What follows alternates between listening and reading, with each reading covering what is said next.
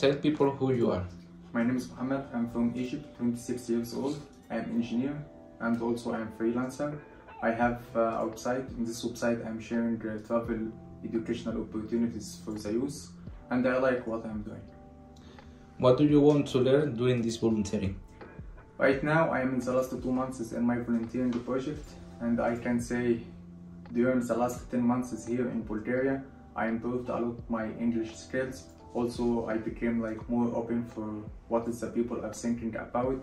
And right now I have a lot of connections with other organizations around Europe, and I learned a lot something related to my digital work here.